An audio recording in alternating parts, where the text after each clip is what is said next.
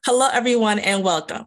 My name is Naomi McLeod, and I am the Program Manager at APDA's American Parkinson Disease Association with the Virginia chapter. Thank you so much for joining us today. I am pleased to welcome you to our monthly webinar series, a program designed for people with Parkinson's disease, as well as their care partners, family members, and healthcare providers.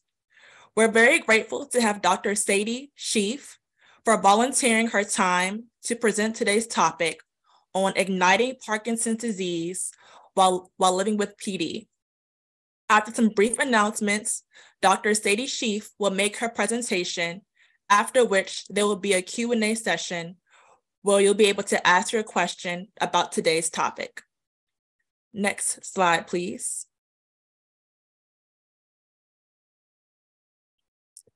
Next slide, please. Previous slide. The American Parkinson's Disease Association, Virginia chapter, APDA for short, is a part of the largest grassroots network dedicated to fighting Parkinson's disease and to helping more than 1.2 million people live with Parkinson's disease live life to the fullest. The APDA Virginia chapter offers a variety of services to our constituents around the Commonwealth. Please visit our website to visit all that we have to offer. Our website also hosts a wealth of information on publications, webinars, programs, and research updates that can help you understand Parkinson's disease. If you are visiting from another state, note that we have other chapters and locations all around the United States, and you can find their contact information on our website as well. The bottom line is APDA is here for you. And now it is my pleasure to introduce Dr. Sadie Sheafe to our board. Dr. Sadie Sheafe. Dr. Sadie Sheafe is a board certified clinical sexologist and licensed clinical social worker. She has started working in the field of mental health and practicing psychotherapy and a clinical sexologist in several clinical settings throughout the United States and Europe. Her passion as a therapist, educator, researcher, lecturer, and speaker span 37 years. Dr. Sheafe has personally worked with thousands of men and women of all nationalities, creeds, ethnicities, and socioeconomic backgrounds. Presently, she is a clinical director and CEO of DQS Communications Healthcare Group. She is also the social work manager in mental health and director of social work student interns education for the Veterans Affairs Medical Center. Dr. Sheafe has also been an adjunct professor in the Masters of Social Work program at Norfolk State University. She was nominated to Chairman Mental Health Advisory Board, City of Portsmouth, Virginia.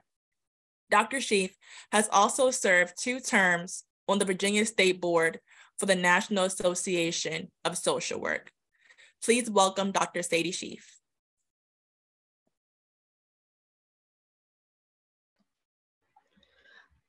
Good evening, everyone.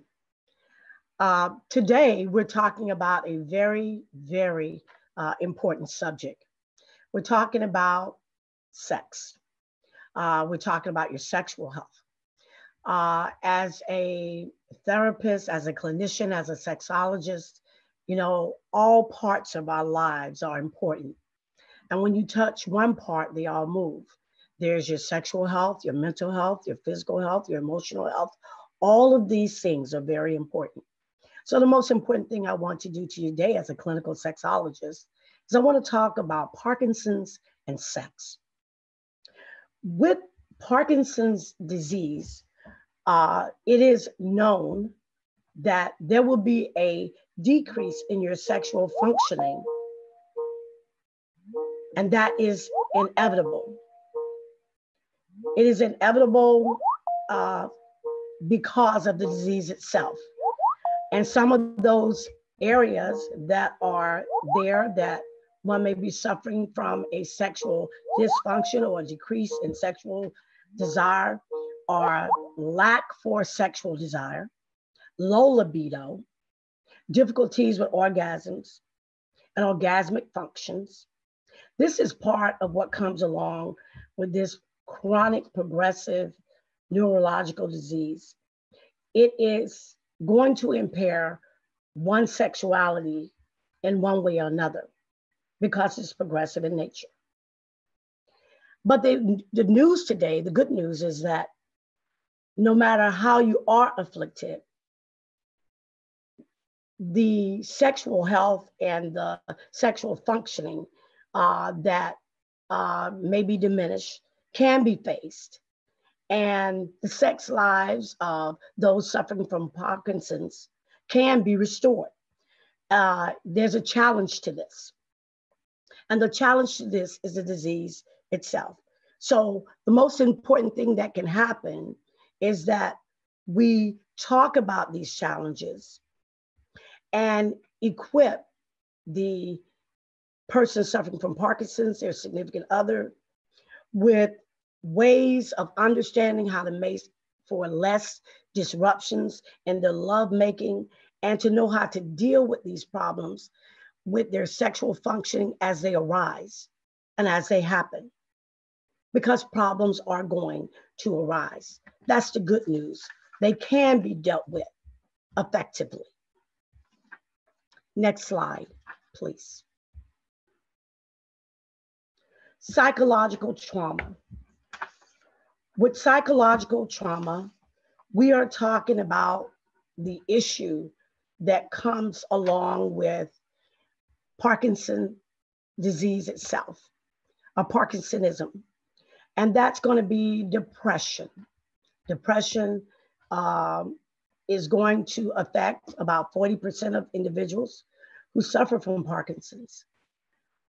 The depression itself can cause sexual impairment and sexual dysfunctioning in an individual. And because there's a depression that goes along with the disease itself, there is the idea that it would, in fact, impact your sexual functioning. But at the same time, you can also become depressed because of having the issue of the knowing that dopamine and other and the neurons in the brain that are affected by Parkinson's are going to cause sexual dysfunction themselves. So the thing that I will also share with you is that the medication that has to be taken for depression can also cause sexual dysfunction. Those are the antidepressants. There can be those side effects.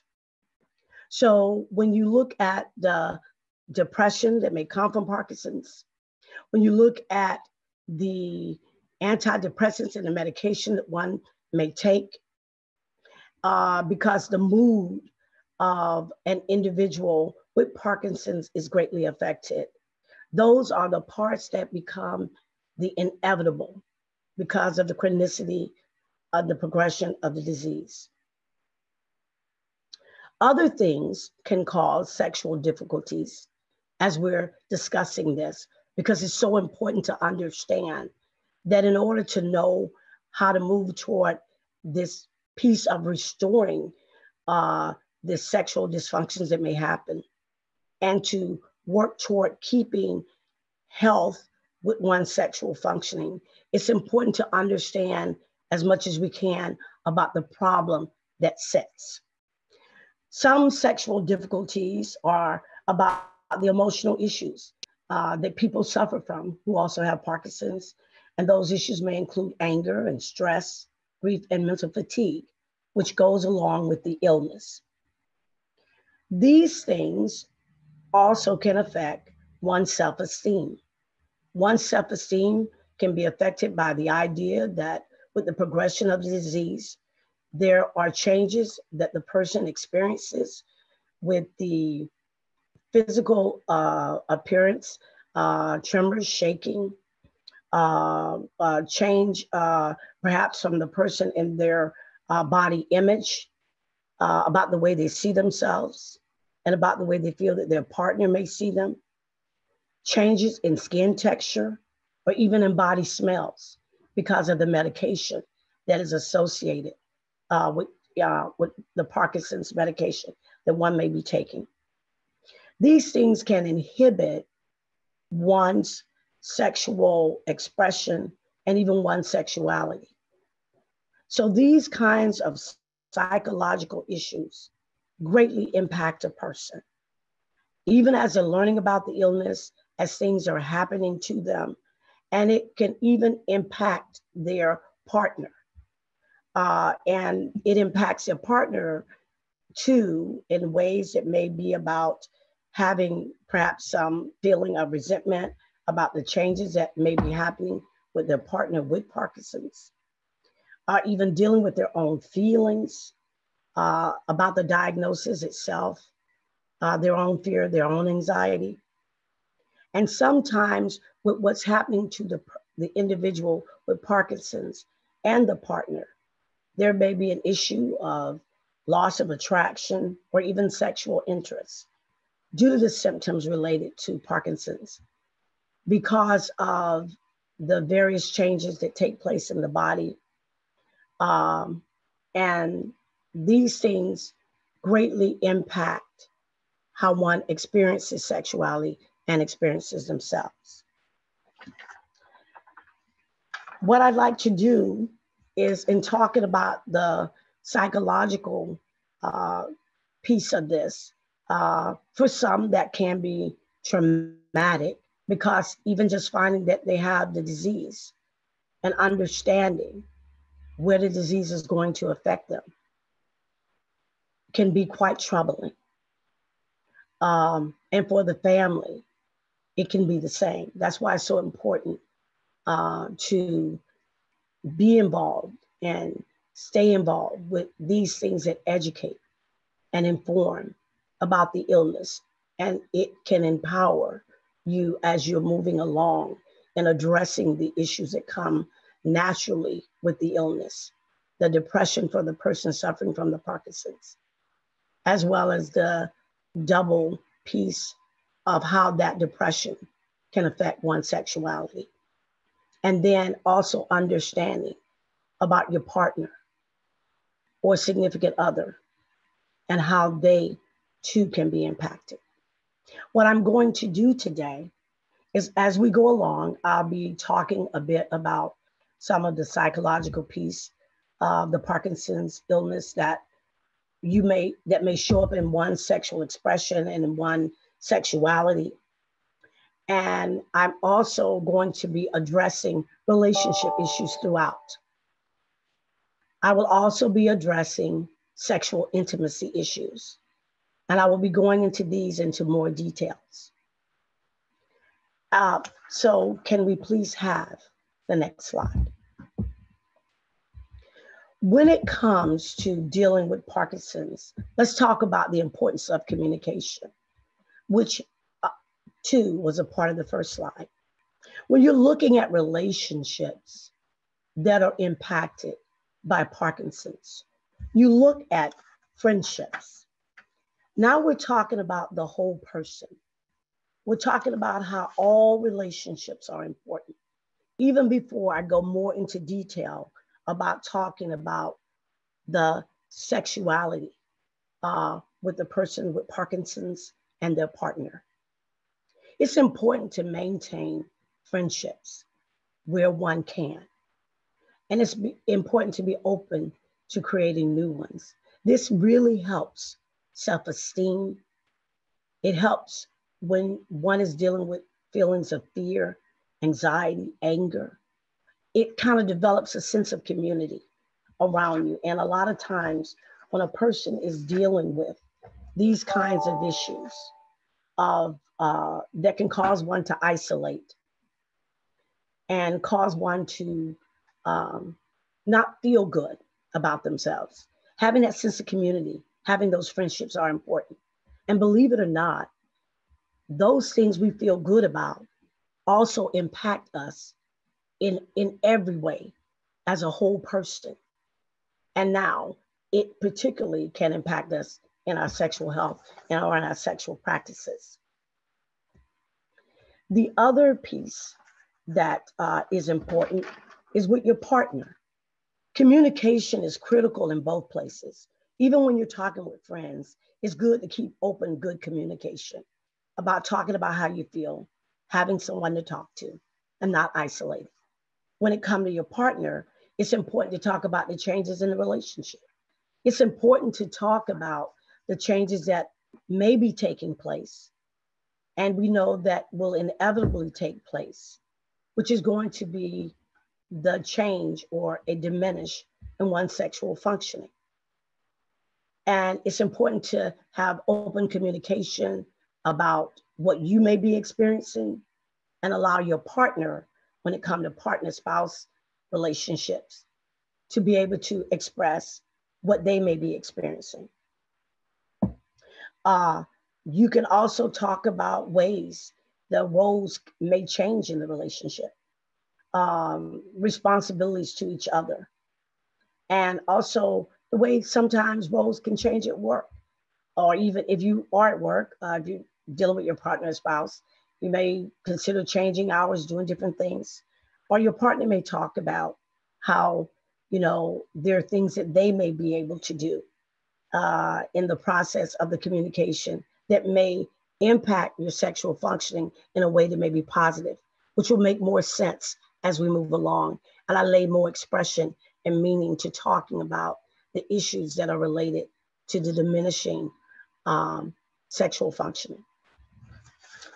The next relationship I want to talk about is family. It's important for you as a person suffering from Parkinson's to encourage your family, your parents, your siblings, your friends, not only your friends, extended family members, to do things like take a look at this website and to understand and become educated and knowledgeable about the Parkinson's illness and how one is affected. It will go a long way, again, to keeping some sense of community, keeping communication in a positive. And now what I will roll out more is a piece of partner and spouse, relationship and communication.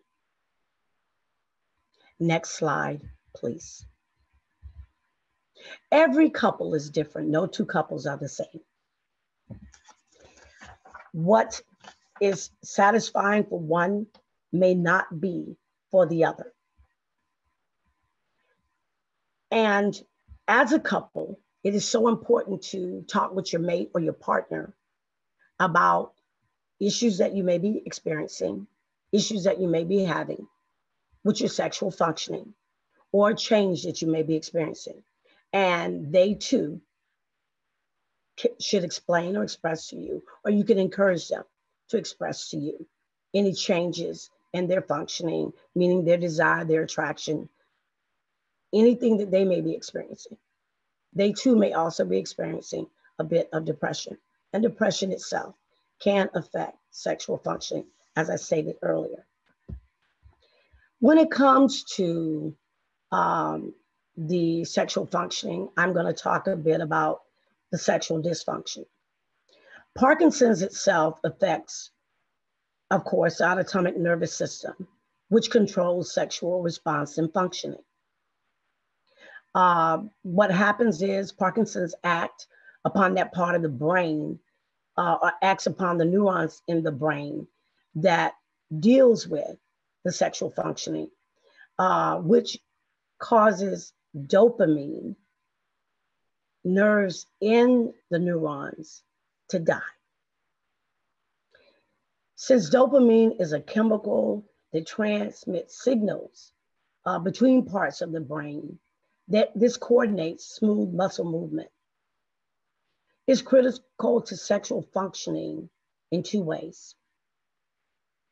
So the most important thing is to know that Parkinson's affects dopamine. And it affects the dopamine in the sense that it causes these cells to die. The first function that I'll talk about that the decrease of dopamine effects is going to be just the drop in the dopamine is automatically going to decrease your sex drive and your sexual interests. That's going to happen. The second level is that the lack of dopamine in the body and that the death of those cells causes the loss of balance. It causes changes in walking and posture, changes in muscle rigidity. Tremors, it slows you down. You can't be as spontaneous in your activity. And it causes symptoms that are seen, as you know, in the Parkinson's disease itself. And tremors are also the result of the less or the decreasing of the dopamine in the brain, which the disease, again, as I stated, impacts. Symptoms can also be seen when movement is slowed down, muscle tremors, and this rigidity. It intrudes on one's love life. It intrudes on your lovemaking. This change in the physical, as far as the tremors, the rigidity, the stiffness, the slow movement, can be painful. And it can also make sex painful. And it can really be uncomfortable. A lot of times, fatigue and just the inability to control body movements with a person suffering from Parkinson's, it can make sex less pleasurable. And they may find themselves kind of forced to not be as involved sexually as they would normally be, and to be passive about their engagement because of the discomfort with what's happening with their body as a part of Parkinson's. The slowed movement in the body and the physical pain can be substantial at times. Another impairment that is caused, or another symptom of this decrease in sex drive and sexual interest and functioning, is erectile dysfunction. Parkinson's disease impacts the nervous system. And because it impacts the nervous system, men with Parkinson's often find themselves unable to attain or maintain erections. It also affects the blood flow, and the blood flow itself and the blood circulation also affects the male, which causes erectile dysfunction. That is one of the symptoms of the male sexual dysfunction. With the female, it can be, as I stated before, it can be orgasmic dysfunction, low libido, difficulties in orgasmic functioning is probably a better way to say it. And so when a woman or a man suffers from Parkinson's, there are these symptoms that come with the Parkinson's disease itself that impacts them. Hypersexuality.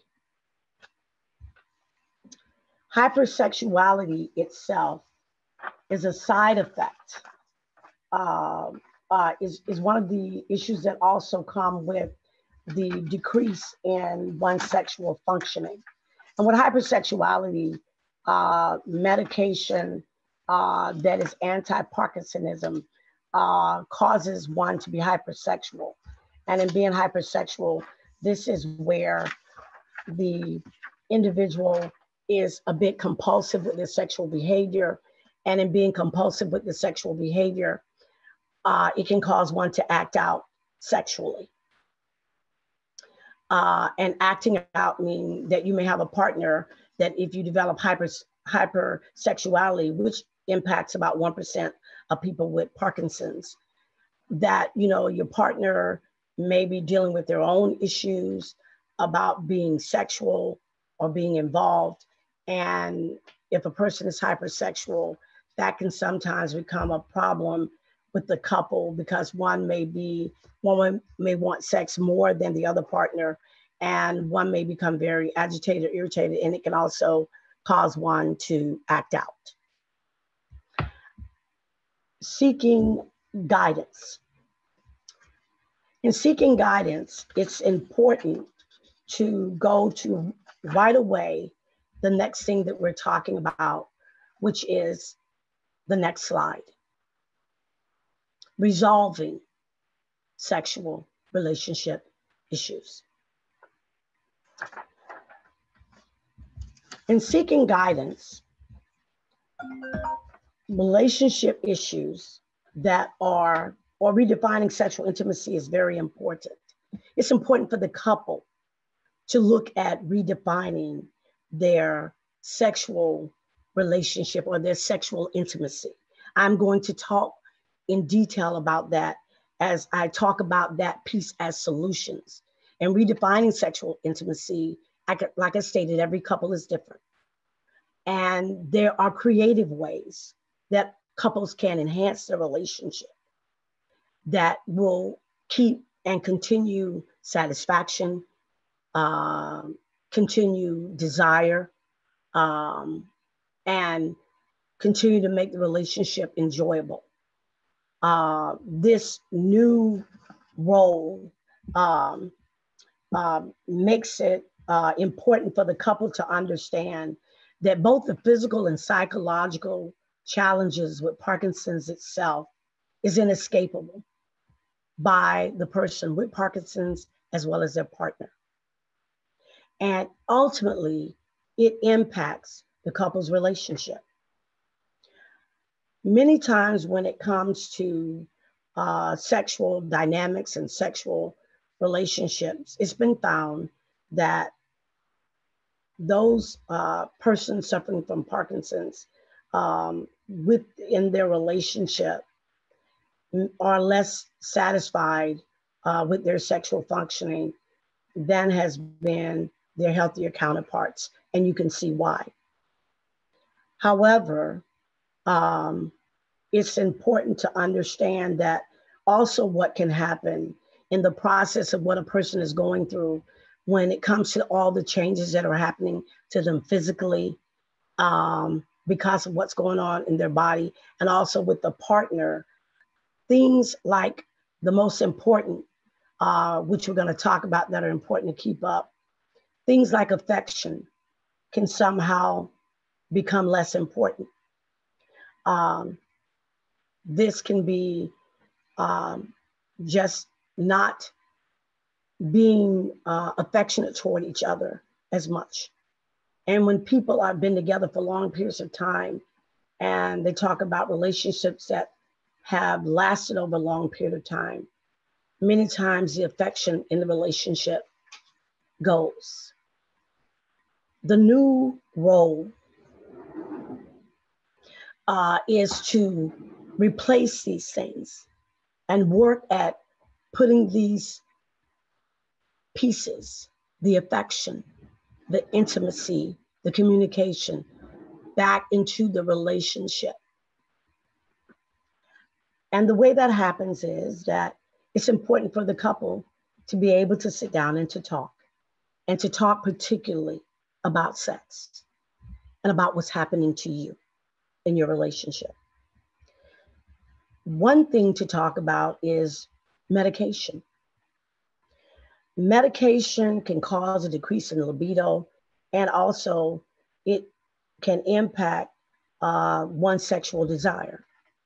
It's important for the couple, the person suffering from Parkinson's, to talk about the medication with their doctor especially if you believe that your medication is impacting your sexual libido, or if it's impacting your desire. The next thing that's important to talk about and to understand is that erectile dysfunction itself, and even as I talk about the dopamine and I talk about how it impacts the body, how it impacts the deadening of these cells. There are different treatment that can be provided that will increase sexual functioning, that will heighten the effects of dopamine. And it will encourage that there be more neurons produced through certain treatment and medications. Viagra, Cialis, Levitra, all of these things also impact ED, erectile dysfunction. They've been found to be helpful after they're used over a period of time, 2 months or more. There has been significant overall improvement in sexual functioning, desire, and an ability to experience and maintain an erection by males, and to have an orgasm when they use these medications. And the piece of the good news is that this can be reversed through treatment that can give longevity to one's sexual enjoyment and desire. The next thing to talk about is communication. Lovers need to talk about what's going on in their relationship. And it's important for you to discuss your fears and your concerns. And it's important for your partners to discuss their fears and their concerns. It's important to seek out a sex counselor like myself, as in therapy or in sessions, I go much more into details. And there are many other things that can be done about issues with orgasmic disorders in women. There are different medications, different things that can be done to increase desire, to increase libido. There are other methods that can be done to improve erections and improve maintaining them. And so in seeking professional help, if it becomes necessary, it's important to do that, because I sit with the couple and I talk about the fears and the other issues, because sometimes it may be difficult to talk about that, and that means sex, to talk about that with your partner. And it may be difficult for your partner to talk about it. So that's really important to remember. The other piece to understand is it's important to go back to boosting each other's self-esteem. If you feel that affection is missing in your relationship, it's good to make a conscious effort to add that back to the relationship. It boosts your partner's self-esteem, whether you're the significant other or the person suffering from Parkinson's. And to have that boost in self-esteem, you show affection and you verbalize it. You know, it's important to let a person know if you find them attractive.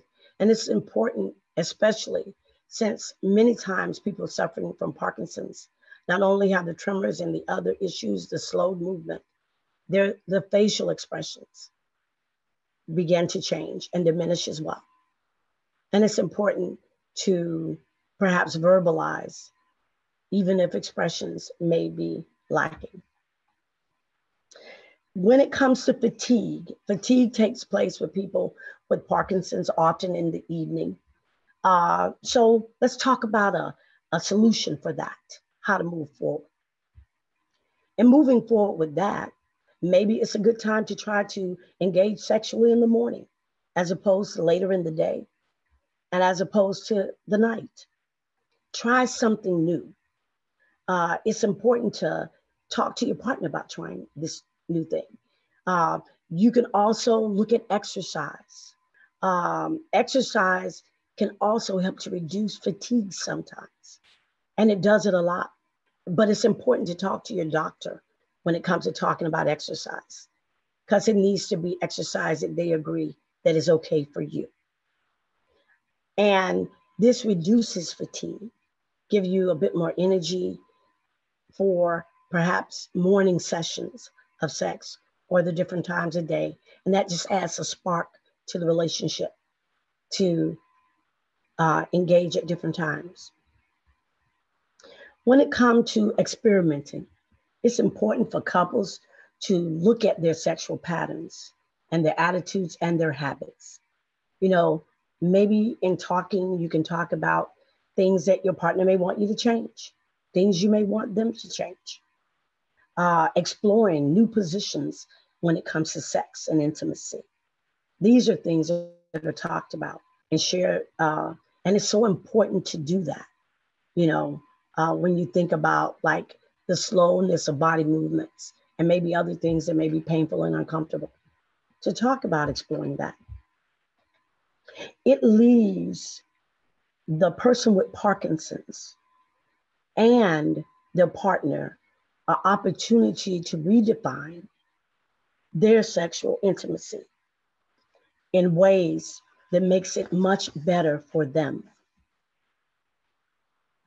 It empowers you in looking at your own sexual expression, your own sexual functioning, to have a voice, and to reach out where necessary to get help, but to be aware that having Parkinson's, there is the inevitability of the diminishing of the sexual functioning, as well as to understand ways that this may happen from ED to body movement to desire to libido, all of those things. But when you find out and know that this is a part of what may go along with the illness, it also allows you more space to discuss and to talk about. As a sexologist, there is no stone unturned with a couple when it comes to their desire to have meaningful and enjoyable sex. And it's important to open that door where people may be uncomfortable or inhibited, to find ways to help them be comfortable. I hope I've discussed this in a way that you may find it comfortable to talk about issues that are related to your sexual functioning, the beginning of the conversation about our whole health, because everything is important. Next slide, please.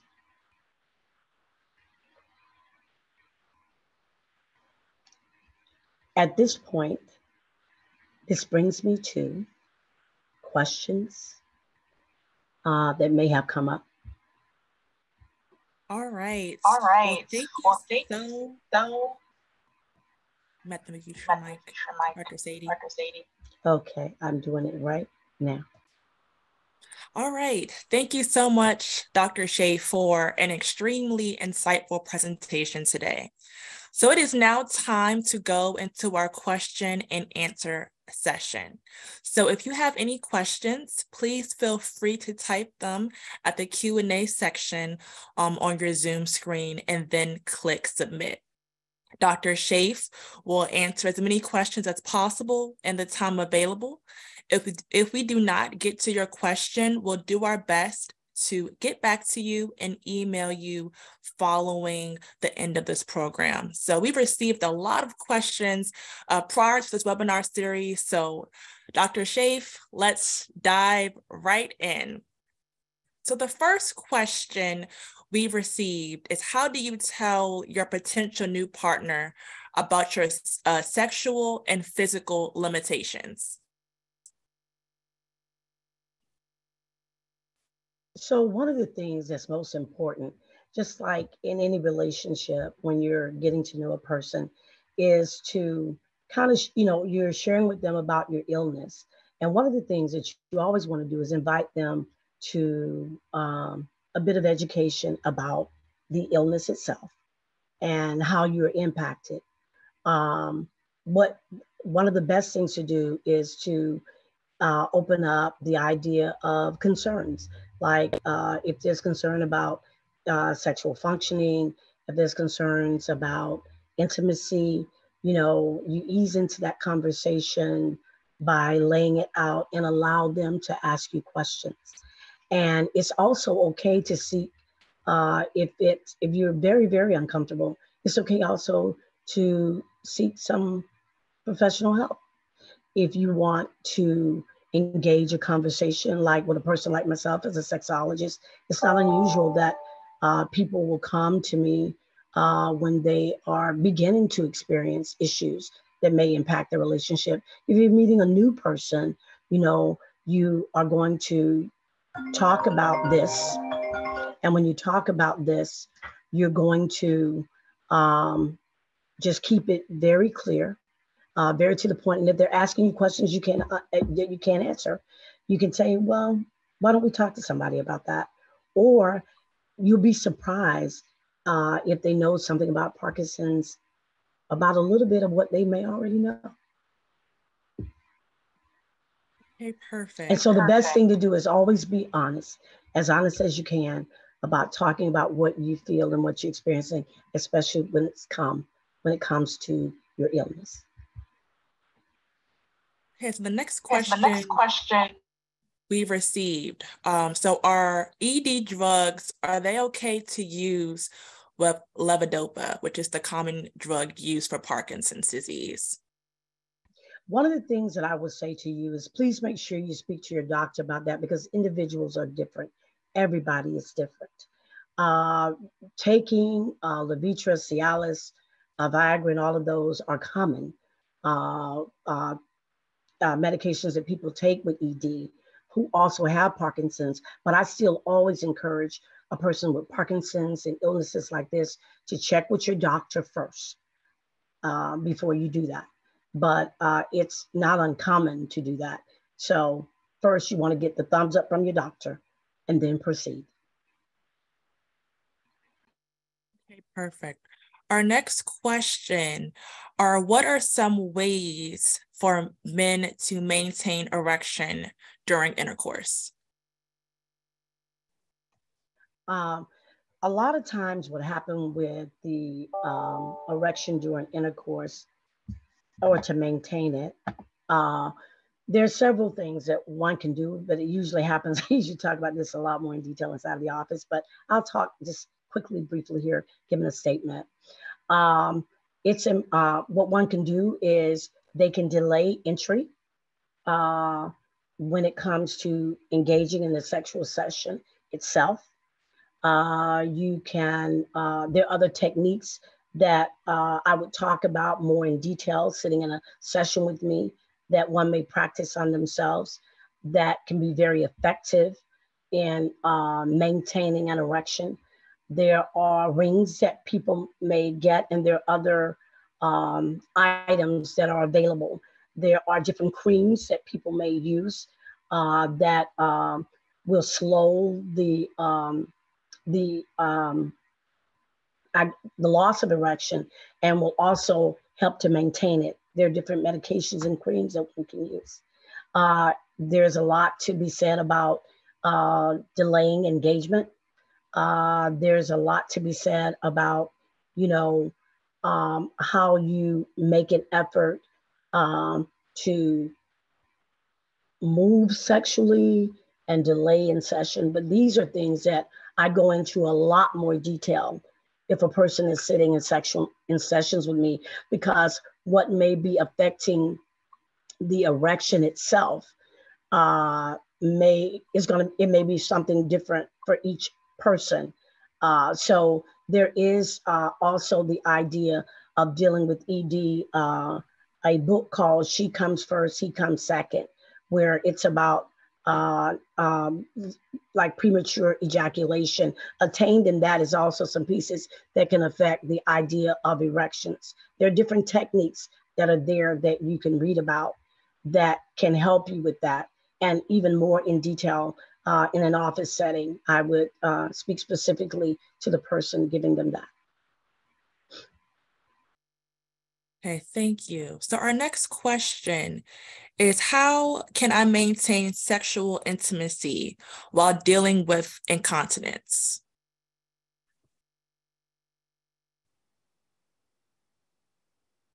I think you're muted. Dr. Sadie, you're muted.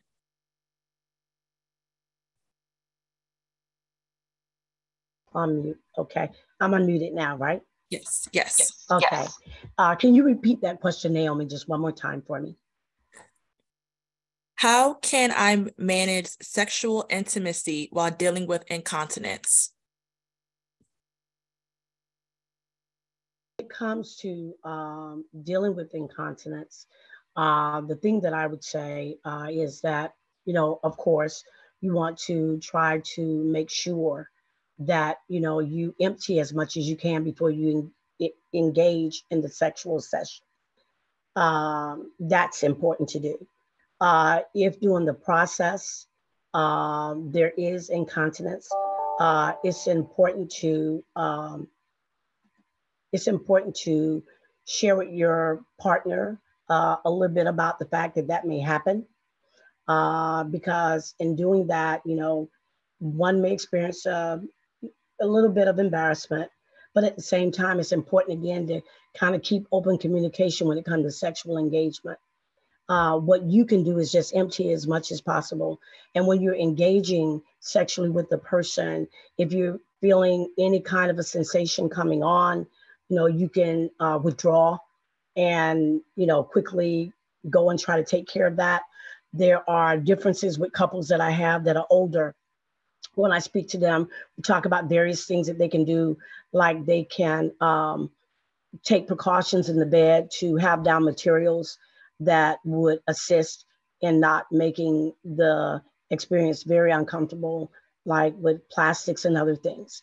So with the incontinence, it's going to be according to, like, it's on an individual basis, where it's happening at and how often it's happening. And the best that I can just say to a person is to empty yourself as much as you can before you engage. And if you find that you're having that more during the session, please also speak to your medical doctor.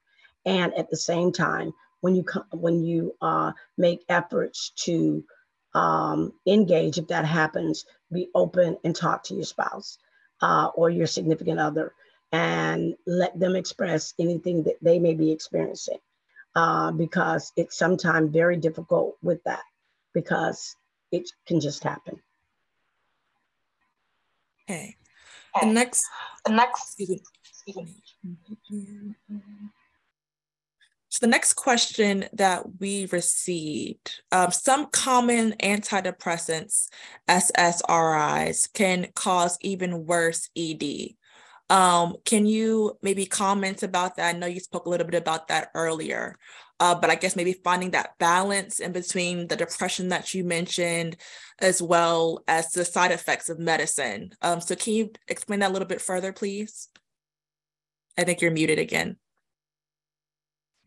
Okay, so yes, I can. This is one of those things where it's just very critical to talk to the medical doctor, the MD that is prescribing medications, because this is very different. In taking the antidepressants, some antidepressant side effect, like you said, is going to be that impact on sexual functioning. There's some antidepressants that have less of a side effect than others. There are medications like Wellbutrin that doesn't impact one's sexual functioning as much. So the best thing to do when it comes to deciding about the antidepressants, because it's important to follow your doctor's instruction, your medical doctor. All of us working in psychotherapy, working in clinical sexology, all of these, we will direct you back to your doctor when it comes to the idea of any change in medication, anything about medication, or what you need to take. However, in speaking to your doctor, if you are experiencing this decrease and you're experiencing erectile dysfunction as a side effect, talk to them about it, and then ask them about any other med that may work that wouldn't have such an impact. Some of them have less of an impact than others. And then there may be times in taking certain antidepressants that one may have a period of time that they experience erectile dysfunction. And then after they're taking it, after a while, they may find that they regain their ability to attain and maintain erections. So it's so different for each person. It's so important to talk to your medical doc about that part. All right. So the next question is a little bit of a loaded question.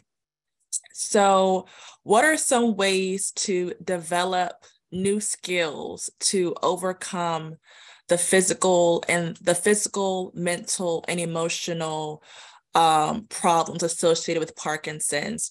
Or part two are some ways to reawaken that confidence and enjoyment that may have been impacted with the diagnosis of Parkinson's disease. You might have to unmute you. Okay. I'm going to ask you to do the first part again because I want to answer a little bit of that. And then I want you to do the second one because I think it's important to answer this. So if you can read that first question again, I want to give an answer and then we'll come back to the second.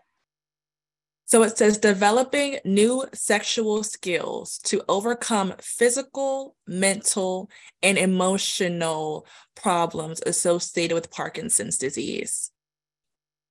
The thing that you can do to develop new skills is be open. Be open to trying different things, exploring different things. There are magazines and books that you can pick up that talk about positions and different things that may be fun. You know, even without Parkinson's, these are things too.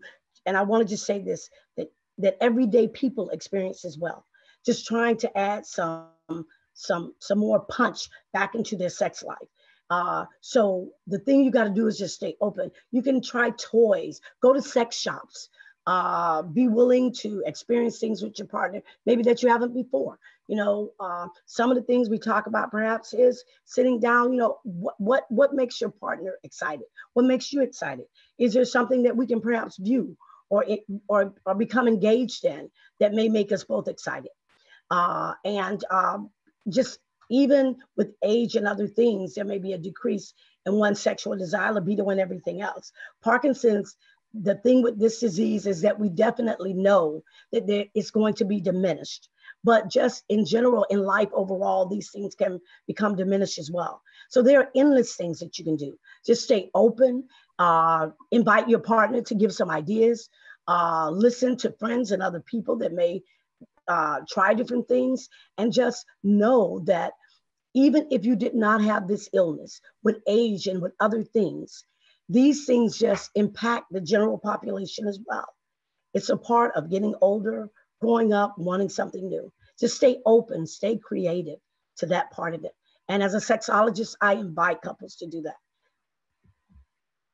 The next part of the question is strategies for reawakening confidence, enjoyment, and physical skills after not having sex since the onset of the diagnosis. Okay. One of the things that you can do is it'll be important to sit down and talk to your partner. Talk to your partner, talk to your spouse, and let them know, you know, as if they don't know, they already do know that, you know, we're not engaging sexually. And I want to change that. I want to reinvigorate that in our lives. I want to love you. I want to squeeze you. I want to be with you. And whether it's a woman or a man, tell your partner you're interested in re-engaging in that part of your life. You know, talk about being a whole person. You know, not just physically and mentally, it's emotionally, sexually, it's your sexual health, your mental health, your physical health. All of that's important. You want to develop a healthy sexual life. You want to invite that back into your life. And you start by talking about it and talk about the fact that you want to do it and you're open to doing it. Reach out for professional help, like I said, from people such as myself as sexologists. That's what we're here about. We're excited and always invigorated to talk to couples that want to enhance, improve, change, increase, make better their sex lives. And we're definitely very open to talking with you and your partner. Okay, perfect. Another question that we received are what are some ways to increase emotional intimacy due to the lack of physical that can happen with Parkinson's disease? Well, the things that can happen is to spend time Spending time with your partner is a way to reconnect. Emotional intimacy can be done with simple things, cards, flowers, those typical things. The emotional part can also be just reconnected by acknowledging or saying something about how they look, saying something about how you feel about them, letting them know that I'm still attracted to you, letting them know I'm still interested in you sexually. I want to be involved with you sexually. All of those things, you know, and the best thing to do is to be empowered by talking about it. Go to your partner and let them know you want to be involved. A lot of times when I talk to couples, one of the main problems that happen with sexual intimacy is they say, well, my partner doesn't talk about it. My partner doesn't seem to be interested. I would like romance. I would like more interest. And what happens is a lot of times we become so preoccupied with what's going on that we forget about our partner. And sometimes our partner may become so involved in helping us with dealing with the illness of anything that they stop realizing that we're people, we're human beings, we need touch. We need all of those things, that they're very important. Okay, perfect. And our final question. Do you see people over Zoom in another states, or do you accept Medicare? Repeat that one more time for me, Naomi. Do you see people over Zoom in another state, or do you accept Medicare? Absolutely both. I accept Medicare, and I see people across the country over Zoom and in many different ways. And the other thing too that I just want to share is that that's the thing that has made everything so beautiful. Like even as I'm sitting here and we're doing this webinar, this is so wonderful to be able to share information and knowledge with people, and they can be in the living room, they can be anywhere, and we can talk about things in the moment. So yes, telehealth is alive and well, and I'm very, very excited about it because I think it makes a big difference. All right, well, we're going to have some last minute announcements, and then we are going to close out for the day. So if you have, I'm not sure why we're getting feedback. Okay. If you have any additional questions or would like to speak to someone from our chapter, I encourage you to visit our website or email us or call us using the contact information on this slide. Next slide, please. I would like to remind everyone that April is Parkinson's Awareness Month and that April 11th is World Parkinson's Awareness Day. At APDA Virginia and at all chapters around the country, we are planning a few things to raise awareness in understanding Parkinson's disease, particularly to the general population. So stay tuned for more details on that. We look forward to seeing you at our next webinar next month on April 18th. We will have Nancy Lowe from the Virginia Grand Drivers Program to discuss Parkinson's disease and knowing about when it is time to give up the car keys. Next slide, please. And it is indeed my pleasure to tell you that registration is now open for our 2023 Optimism Walk, which will take place on June 3rd at the War Hall Sports Complex in Williamsburg, Virginia. Please visit our website to register for that. Next slide, please. Again, thank you so much, Dr. Sheafe, for joining us today and sharing this valuable information. And many thanks to everyone participating in today's discussion. Naomi, they were excellent. I'm sorry. Naomi, the only thing I wanted to share was I will leave you information for anyone to contact me. I did see that. So you will have all that information. Okay, perfect. So we will be sending out a worksheet or just a summary of what Dr. Sheafe talked about today. So we want to thank her for joining us today, and many thanks to everyone participating in today's discussion. If you missed the program or joined late, no need to worry that there will be a recording sent out, as well as a summary of what Dr. Sheafe talked about today. Finally, we will be sending out an evaluation, so please feel free to include your comments and feedback on the evaluation form. You can check our website to request our weekly newsletter to stay informed of all that's going on at APDA. So again, thank you for your participation and have a great rest of your day.